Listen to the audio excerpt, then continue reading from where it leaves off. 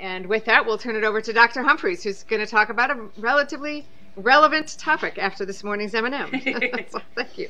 So thank you very much. So I was a resident here, and I'm now a faculty here. And over the course of the last couple of years, as I've been a faculty, I've heard a few different talks, and I've heard discussion in this forum about competence and confidence. And then as one of the associate program directors for general surgery, I sort of assess the competence of the residents. And some of you have recently had your fall review, and some of you will be coming in to meet with me because Dr. Galante is out. But we try to talk about some of the competence things, and I always try to bring in some sort of assessment of how the resident is doing, also in terms of their life, in terms of their confidence, and what's going on with them. So we're going to talk a little bit about both of these concepts today.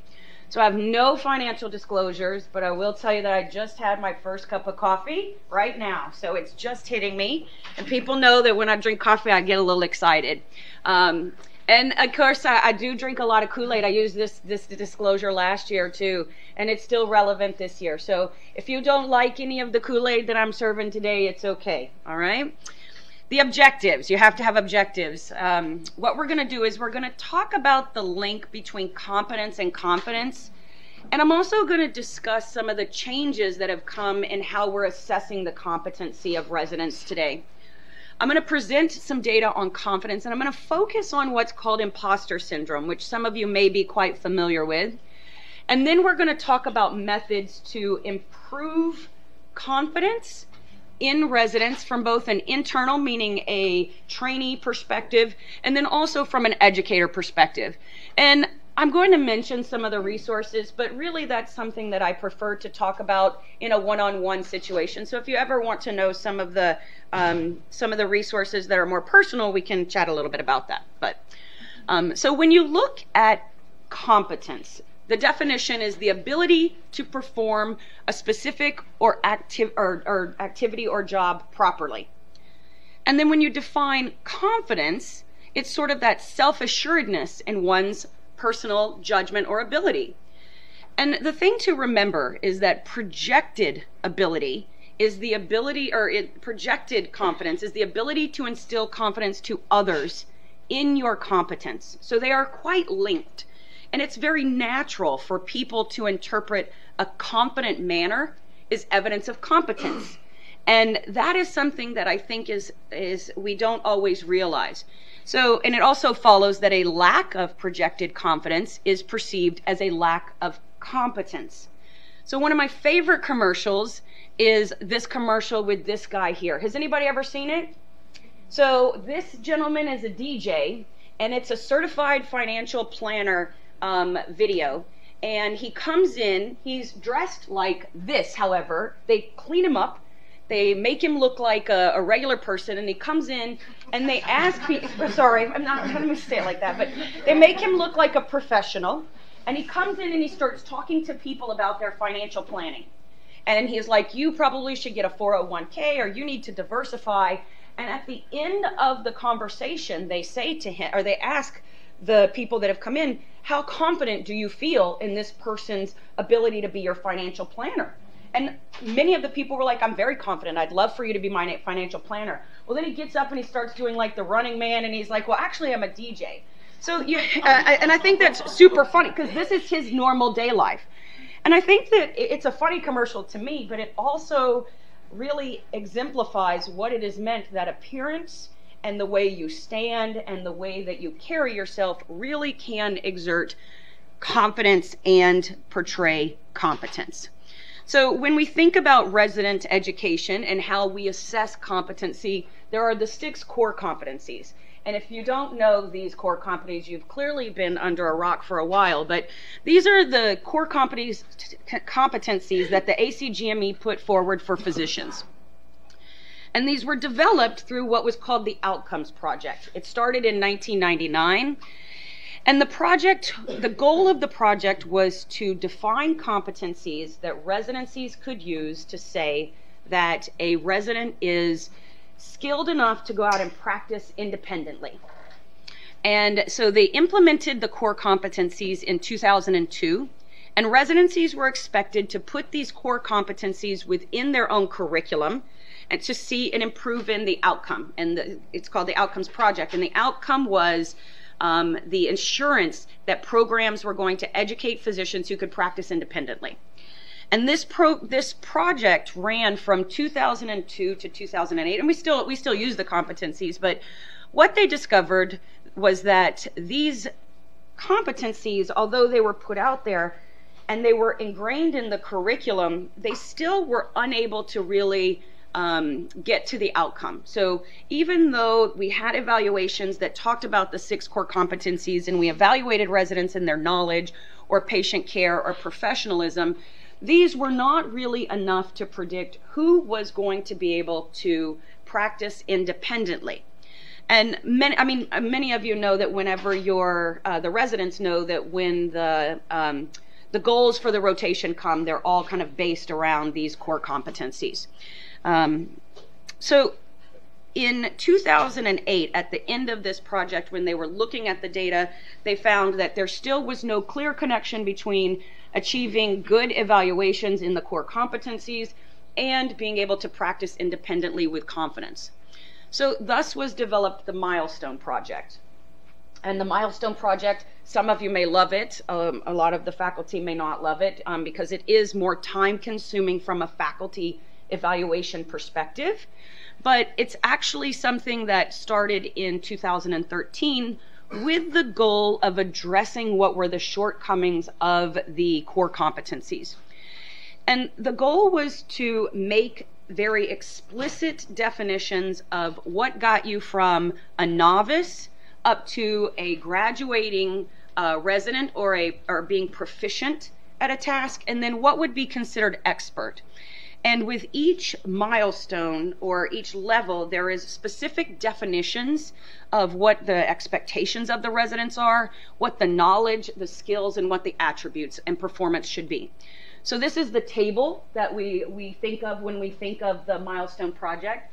It starts at novice, which is down at the bottom on the y-axis, and it goes up to expert, and then it goes across in terms of level. So we would like to see our residents at the PGY1 level start at novice and then move up to where a graduating resident would be considered proficient.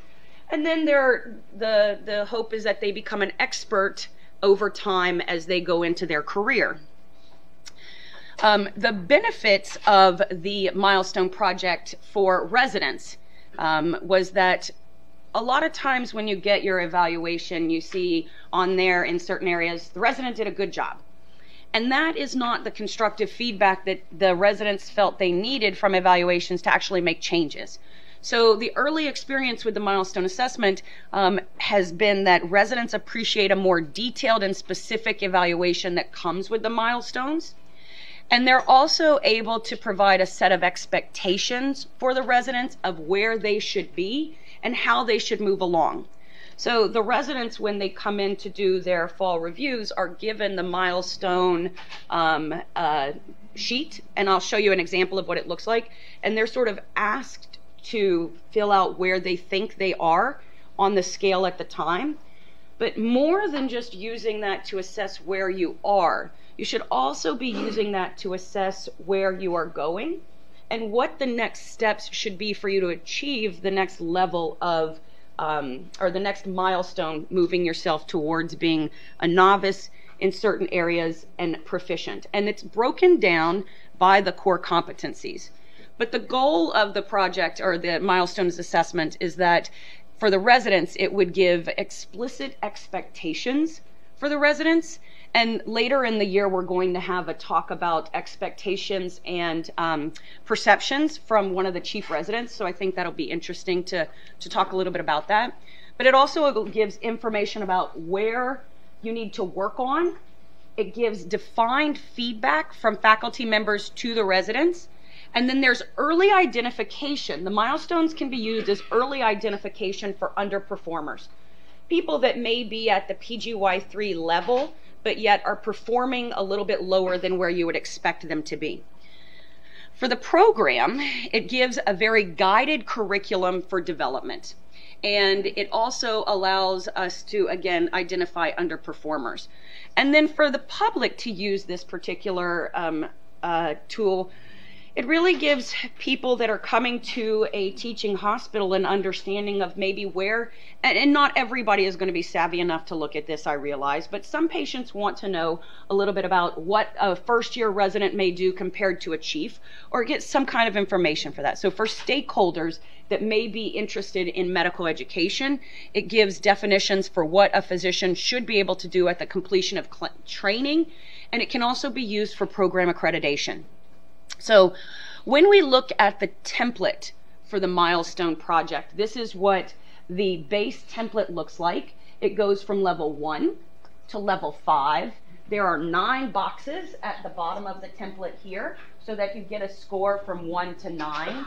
And then whenever we are assessing where a resident is, or when the milestones are developed for each individual residency, each individual fellowship, it adheres to these kinds of levels. So level 1 is, what do we expect a beginner to be able to do? Level 2 moves into, what are the milestones for a resident who has advanced over entry but is still performing slightly lower than a mid-level resident? And then it goes up into, what are the key development milestones for a mid-level resident? And then what should they be able to do well in the realm of the specialty at this point? And these are specialty specific. So general surgery has a set, vascular surgery has a set, cardiothoracic has a set of milestones for their own residencies, pediatrics, all of these. And then when you get to level 4, it's, what does a graduating resident look like? What additional knowledge, skills, and attitudes have they obtained? And you think about it as, are they ready for certification? So I'm going to give a couple of examples of how we use the milestones, and I think that all of us can will get a little bit, I think it's kind of funny, you may not think it's as funny as me, but we're going to talk about the core competency of professionalism. And I want all of the residents to think about this as I put up the scale, where you are on the professionalism scale, okay? So deficient over here, and this only goes up to 4. But we're going to use the example of your operative logs and your case, and your operative case logs and your duty hours. So level 1 is that the resident completes his or her operative cases and duty hours and other assigned tasks in a timely fashion. And that's why I chose this particular example. So sometimes I don't even think I'm a level 1. Like, am I doing my case logs, all that, you know? And so level 4, we'll just skip over the middle. So Jacob, you're level 4, you're going to graduate. Not only are you doing your case logs and duty hours in a timely fashion, you're making sure that everybody else on your team is doing it. You're leading by example. You are making sure everybody knows how great you are at filling out your case logs and doing your duty hours. That's the level 4. I'm going to check that box for you, okay? So I know that we do have a little bit of trouble with getting the residents to do some of their duty hours and things like that. But this is part of the core competency for professionalism. And this, in the milestone project, is how it is defined. So when you are going through your milestones at a resident level, you can look at this. Are you at a level 1? And you should be honest. Because when you turn in your milestones, we're not necessarily trying to ding you or penalize you for where you are in the competency. We're trying to help you see where you are and how you can grow.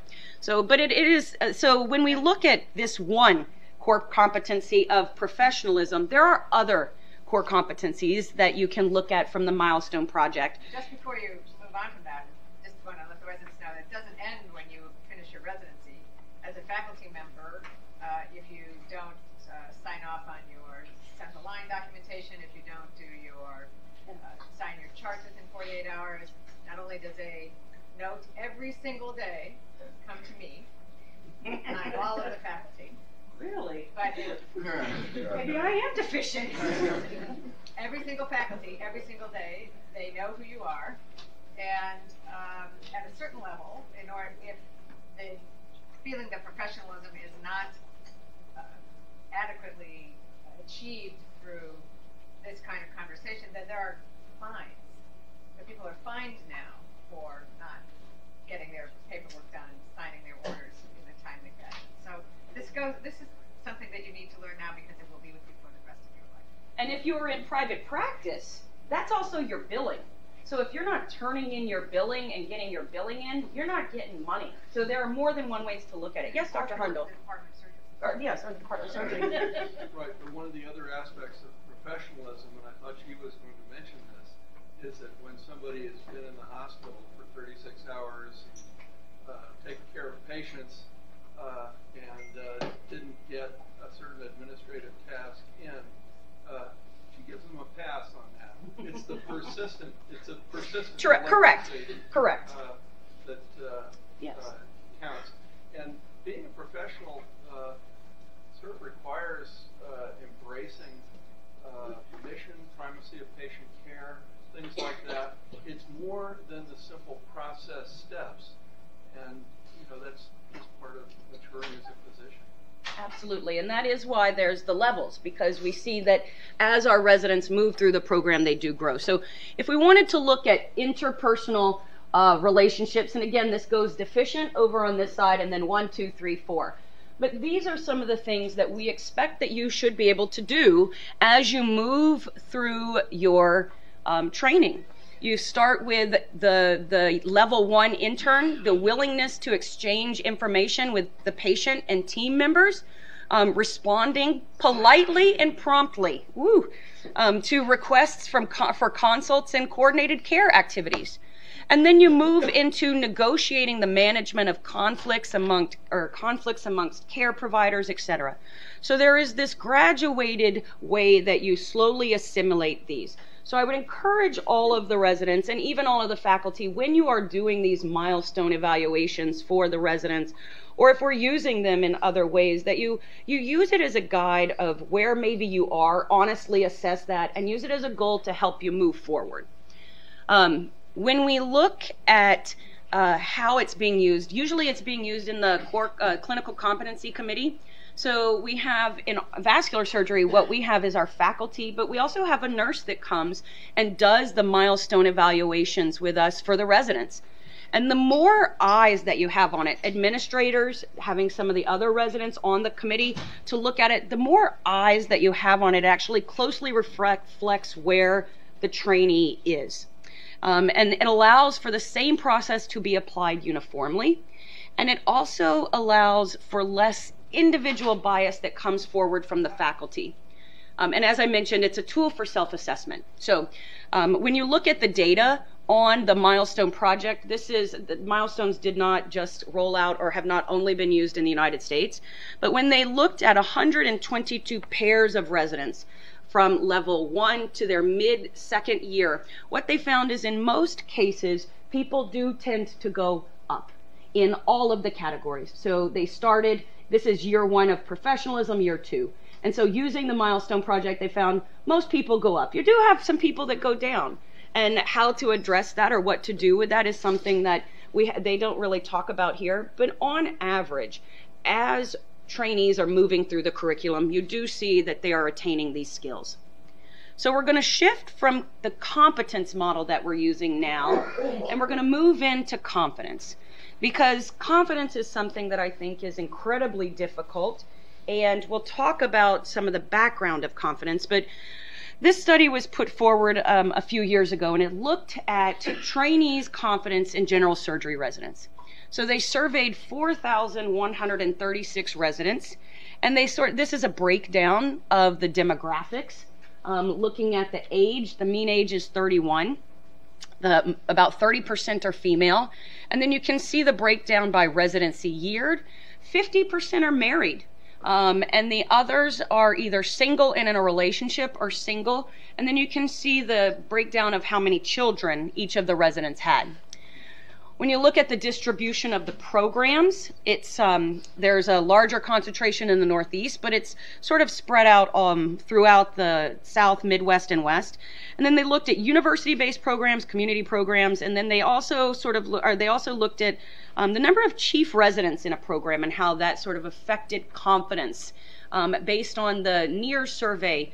The NEAR survey itself was a Competence survey. It was I can't remember the acronym now. There are a lot of acronyms in the world today, but it's an early assessment of residency satisfaction, I think, but it was mainly geared to look at competence.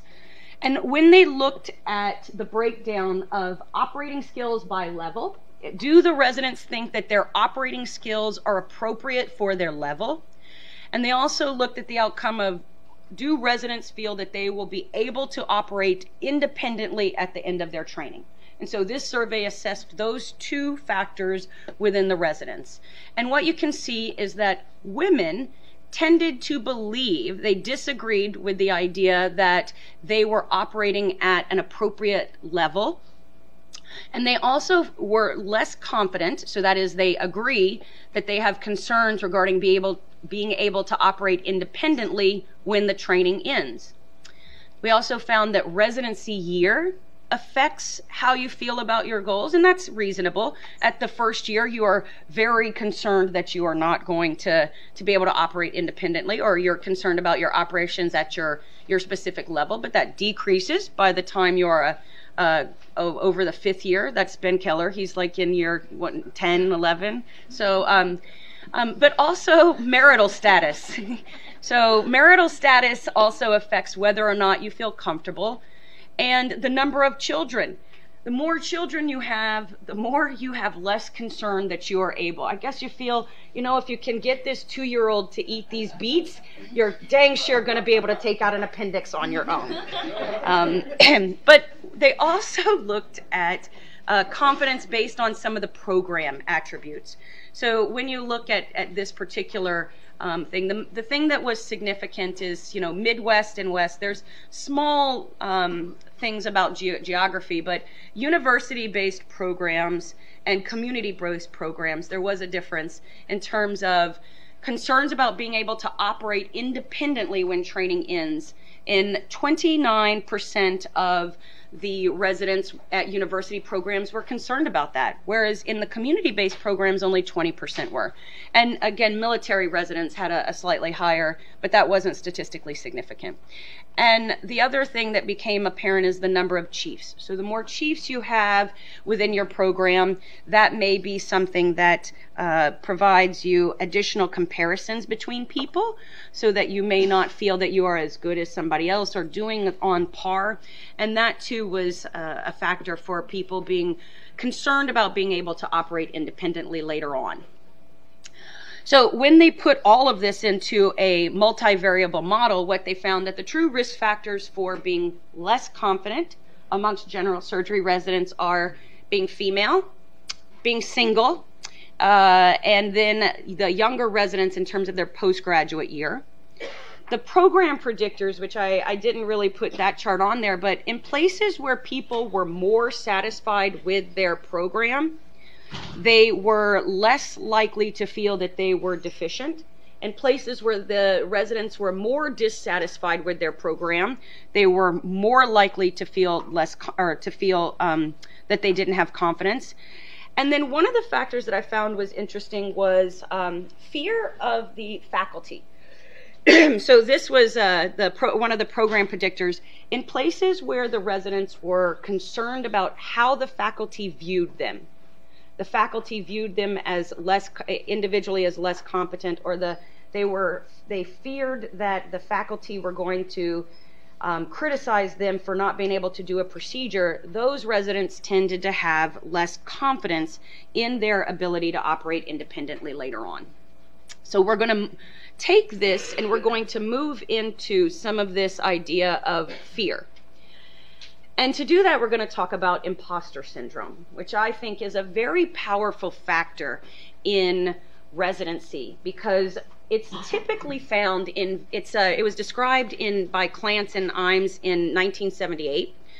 It was originally described in very high-achieving women, and they believed that the syndrome itself was due to this sort of societal sex role stereotype that women were seen most often to be in the house, vacuuming, but yet there were these women who were pushing boundaries and doing these things, and they were there was this disconnect between their role in society, what was portrayed on television, and their role in the world.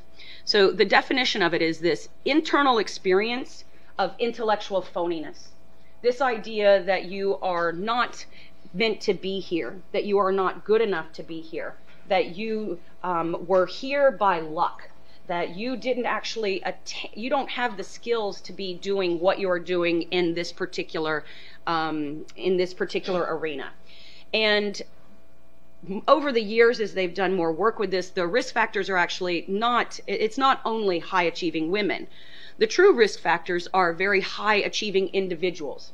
So anybody who is in a very stressful type field where they are in a high performance field, or first generation professionals. So people that come from a family that hasn't gone to college, and then not only does the person go to college, but then they move into some kind of a professional realm. And then individuals who are maybe pursuing a new career path. You were an engineer and now all of a sudden you want to be a playwright or whatever you decide you want to do, and it's this whole other career path, and although you may be doing well in it, you perceive that you are not doing as well as others. And so when you look at imposter syndrome, and if you are interested in more about it, there is a wonderful TED Talk by Amy Cuddy who talks a little bit about it, and will use some of her methods for overcoming it, or talk about those methods later on in the talk. But when you look at imposter syndrome and burnout within American medical students, this is a pilot study where they surveyed 138 medical students.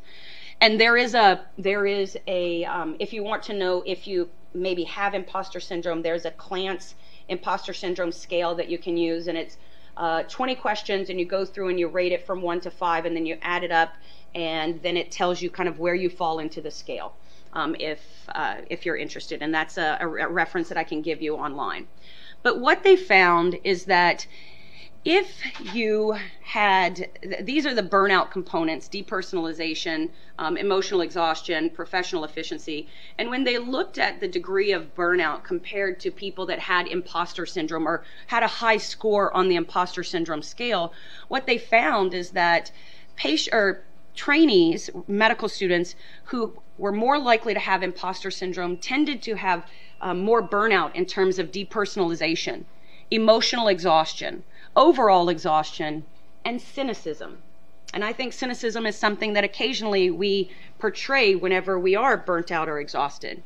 And when they looked at some of the same measures in residents, and they're looking at, again, imposter syndrome versus burnout, and they used the mean scores on this Clance imposter scale, and they found, when they looked at some of the characteristics of these particular individuals, what they found was that women tended to have a higher score, and they also tended to be, or more women that had a higher score or a burnout score also were more likely to be imposters.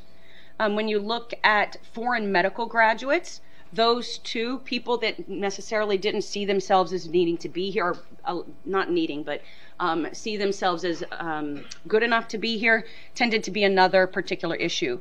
But it's important to realize that the confidence that comes from imposter syndrome then spills over to what we see in terms of our performance and burnout, and can also be displayed in terms of competence. So one of the most important things is to recognize behaviors that residents will display whenever they lack confidence. And some of those are the inability, and this is not meant to pick out small one-time instances. This is meant to display patterns of behavior. So inability to frequently answer questions. The repetitive use of "I don't know" whenever they're asked questions by a specific faculty, for instance, or the inability to ever come across with an answer. Some of that is just a lack of confidence in their ability to answer the question. Over-apologizing, use of self-deprecating behavior beyond what would be particularly normal. Inability to ask for help. And this, again, doesn't feed back to things this morning, but sometimes there is this lack of confidence that they will be perceived as stupid because they have to ask for help with something. One of the things that's the most interesting is not wanting to take on new tasks. So at times we think, well, perhaps the trainee is just, you know, lazy, or they don't want to participate in certain things, but they may simply lack confidence in certain areas. And then the inability to clearly present their thoughts, which we can see sometimes whenever we're doing rounds and we have students come in to present their, to do a presentation on rounds, and they're still nervous because they lack a little bit of confidence in that particular area. But all of these stem from some sort of fear. Fear of being found out, fear of being judged in certain ways, but the underlying feeling or the underlying emotion is typically fear. So how do we as educators and as colleagues sort of instill or improve confidence? And so we're going to talk about internal ways to improve confidence, which are the ability for you to control your own confidence. And we'll talk about power postures, perfectionism, and some goal-directed learning. And then we'll talk about ways for educators to improve confidence within our trainees, which are recognitions of learning styles, use of alternative educational styles, and then goal-directed training. So when you look at communication and confidence, 7% of your communicating confidence is your words, 38% of it is the tone of your voice, but about 55% of it is your body language or your body movements. And so when you have certain power postures, is what they're called, that instills more confidence in people and what they think of you. So these are various power poses or power postures. And when you look at the research on power posing, and we'll talk more about it, what they found, this is a study that was done by a couple of people from Harvard, Amy Cuddy and I can't remember the first person, the other person's first name, but it's Karna, are both at the Harvard Business School. And what they did was they took people and they put them in these specific power poses. So you either were in what was considered a low power pose, so you're sitting like this, or you're, you know, closed off, or you were in a high power pose, hands on your hips, you know, arms back, really aggressively leaning over the table. And you were told to do this, you were in the power pose for 2 minutes. And then after that, they did a few different studies. So there are multiple studies that they did with this. And they found that people that adopted the high power poses were more likely to be perceived from employers that were looking, they went into these job interview type situations. But you were more likely to hire one of the people that had done one of these versus one of the low power poses. And so there's this concept of fake it till you make it, and this is one way to do it. This is one way to necessarily give yourself a moment of confidence. So before I got up to give this talk, I got up and got a cup of coffee, and I stood over here on the side, and I just stood there, and I put my hands in my pockets, and I'm very cool and calm and collected, so that when I get up here, I can feel more like this person rather than feeling like everybody in the room is judging me and I'm an idiot, and God, can we just go do our cases and will she stop talking? So those are the things that you can use as small techniques. Letting go of perfectionism. This is a book that a patient gave me. I don't know what that means, but a patient gave me this book whenever I was my second year into practice. He said he was reading it in his book club, okay. But it really talked about this sort of gift of imperfection. So perfectionism is a belief that you can avoid pain, blame, judgment, or shame by looking or acting perfect. It is not technically about self-improvement. It is about earning acceptance and earning approval. And so in this book, it talks about letting go of perfectionism, but you have to realize that there are types of perfectionism. So there is adaptive perfectionism, and that's what we do whenever we think, okay, it's healthy, I'm achieving this, and I'm super excited, and I did this great thing, but you do not have the self-criticism. Whereas maladaptive is where you do something and you do something well, but then you have this extreme self-criticism that kicks in and you develop all of these negative attitudes associated. And then here's not really an example. I don't want to give a personal example, maybe. But when you develop negative attitudes, when things that you are unable to control go outside of your planning. So one of the most maladaptive things that you can do is, so you have something lined up, you do it the same way every time, and somehow it doesn't go exactly the way you expected it to, and you fall into this overtly cycle of, I'm a terrible physician, I did a terrible job, etc., rather than learning from the experience of, this is the way I could have done it differently. You move into a very negative space. So letting go of maladaptive perfectionism is actually very important. And the way to do that are through some of these very wishy-washy techniques. So self-kindness, eliminating negative self-talk. This is one of the most hard things to do because a lot of people are programmed. They've been doing it for years, decades even. Common humanity, understanding that suffering and personal inadequacy is actually something that all of us go through. You are not the only person. And then having a very balanced approach to negative thoughts through mindfulness and meditation, which we've had a little bit of talk about mindfulness meditation. But see, when you are meditating, you bring in those negative thoughts, you recognize them, you do not ignore them, but then you let them go. So when we look at educator methods, so that's 2 methods that you can use for internal improvement of confidence. So we're going to look at 2 methods for educator methods. And these are methods that I think are incredibly difficult. So residents and medical students are most comfortable when they are in their own learning style. And there are some of these very specific learning styles for trainees. There's the competitive, collaborative, avoidant, participant, dependent, and independent kind of learning methods that each trainee has. And a lot of people believe that as an educator, if you can adapt your style to what the trainee is and recognize that maybe they are more of a dependent or independent trainee and sort of give them tasks in that way, that you may be able to do a better job with educating. So the most effective learners are really able to adapt that way.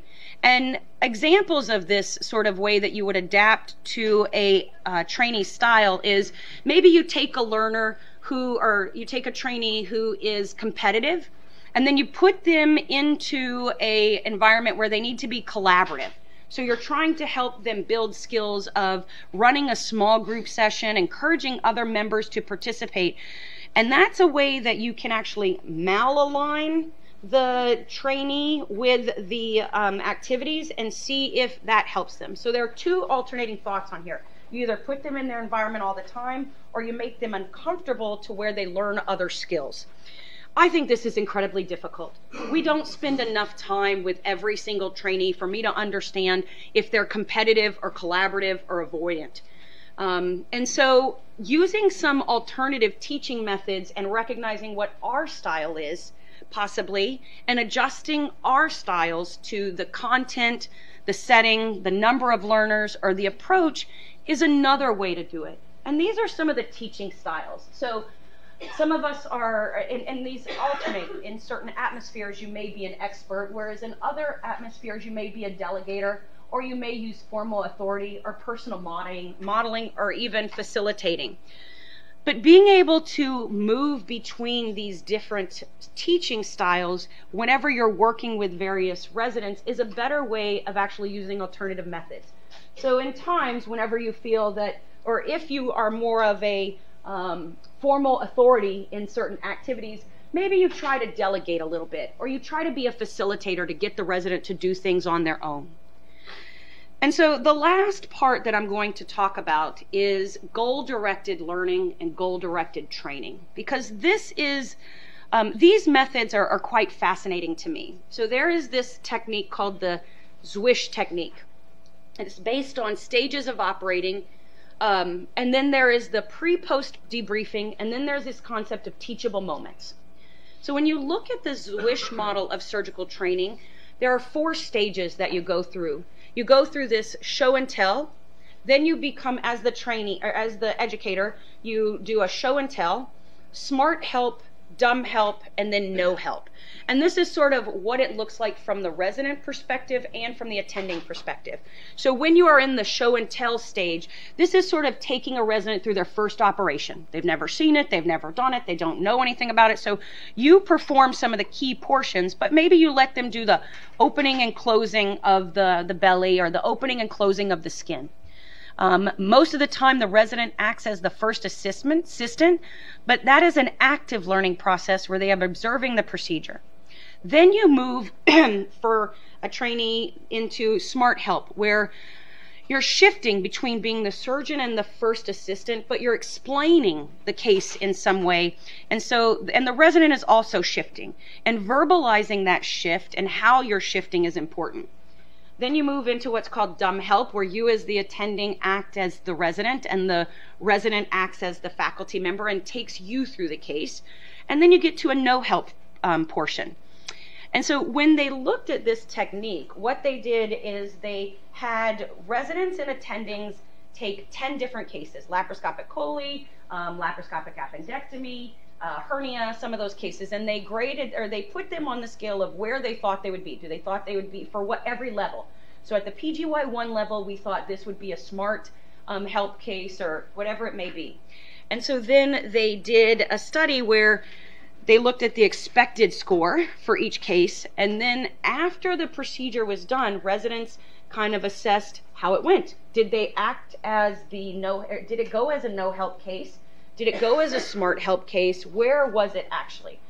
And the perceptions that the faculty and resident have for these ideas, that they would operate on this independent level for certain PGY, or they operate in a no help atmosphere for a PGY5, actually was inaccurate. So there was this gap between where residents and faculty perceived the trainee should be and where they actually performed in terms of autonomy. And this is something that will, again, I know that there's a talk later on coming about perceptions and expectations. And that's something where maybe changing our perceptions or expectations can help us bridge this autonomy gap. Goal-directed learning is a really interesting concept to me. It's where it's set up by both the trainee, the preoperative goals, so you do a preoperative debrief, those are set by the trainee. Operative focus on achieving those goals within the case, that's done by the trainee and the faculty. During the case, you try to make sure that you go back to some of these key concepts. And then you have this post-operative debriefing at the end, where you discuss between the faculty and the trainee. And when they've looked at how this works over time, what they did in this particular case, they rolled this out in phases. In phase 1 was the pre-intervention, when they looked at achievement of some of these tasks, or the communication style, and how the conversations went through the cases, versus after the implementation of the program. They found that within the second phase, after they had implemented this standard of preoperative, operative, and postoperative debriefing, they found that there was more communication between the faculty and the residents. In terms of conversing with the residents, there was a little bit less in phase 2, but answering questions was higher in the second phase. The faculty were more likely to answer questions. They were more likely to joke with the resident a little bit. They were less likely to ask closed-ended questions and more likely to ask open-ended questions. And my favorite one of all is they were more likely to use profanity in the second phase, which I don't know, maybe that means they're more comfortable.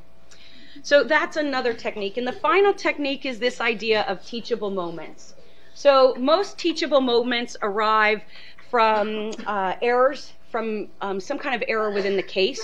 And there are interactions that you can do in terms of how you communicate. Instrumental interactions are where the goal of the interaction within the case is just to tell the resident how to move the case along. Teaching interactions are intended to be a conversation just to benefit the learner through providing some type of education. And then there are these discussions that are intended to be both. And then there's banter. And in the study where they looked at teachable moments, they observed 60 cases. And within these cases, there were 1,300 interactions. And they found that within each case, we tend to cover somewhere between 13 and 29 topics. That is drinking from the fire hose in terms of education. And each topic could be covered anywhere from 1 to 8 times, and then the time per topic. But if you break down how it is, they found that there are instances of verbal teaching that arise opportunistically. And if you take those and focus them either in the form of guiding the resident in terms of how to move the case along, or being educational and guiding the resident, those were more helpful than if you used those times as pure educational. And so it is important to consider this because there's such a large number of topics that are covered within each case. Having pre-post goals is really important. So in terms of conclusions, this is always my favorite conclusion slide, and I put it up every single time. I think there's a part here where some of us are overexcited and some of us are the ones being slapped in the face. But education and teaching confidence stems from so many different aspects. There is the trainee and their ability to have confidence. Some of that confidence needs to come within. Some of it also needs to come from understanding competencies and moving through the competencies. But we as educators also need to understand those competencies, recognize limitations that may be coming more from competence, and then show our trainees how to build both in their time here. So thank you very much.